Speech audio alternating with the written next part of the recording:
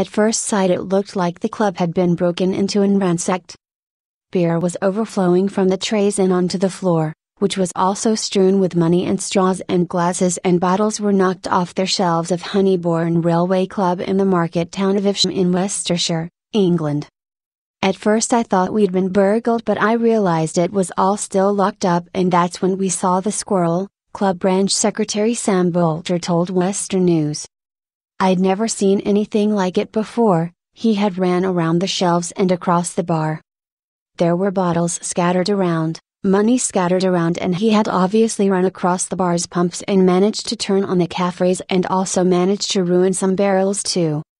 He must have flung himself on the handle. I think we lost about £300, $632, worth of stock, but it is just one of those once-in-a-lifetime things, I hope. The squirrel came out from behind a pack of chips, 62-year-old Sam said. He must have flung himself on the handle and drank some as he was staggering around all over the place and moving a bit slowly, BBC reported. I've never seen a drunk squirrel before. He was sozzled and looked a bit worse for wear, shall we say.